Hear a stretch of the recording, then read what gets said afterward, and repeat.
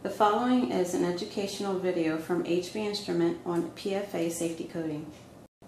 PFA stands for perfluoroalkoxy copolymer resin, which is a flexible, rubbery material with a low coefficient of friction. PFA safety coating is transparent and designed to make thermometers less sensitive to breakage. In the event that the thermometer does break, the liquid in the thermometer is contained within the PFA safety coating. This prevents contamination by broken glass or liquid fill. Any glass thermometer can be PFA safety coated, provided that its range does not exceed 260 C. HB Instrument manufactures stock of double safe thermometers and certain direct plus thermometers that have PFA safety coating. PFA safety coated thermometers look nearly identical to non-coated thermometers.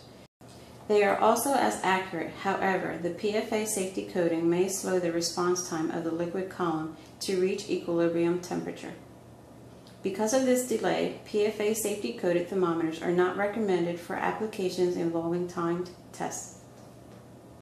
We hope this video has been informative. Please visit hbinstrument.com for more information regarding liquid and glass thermometers.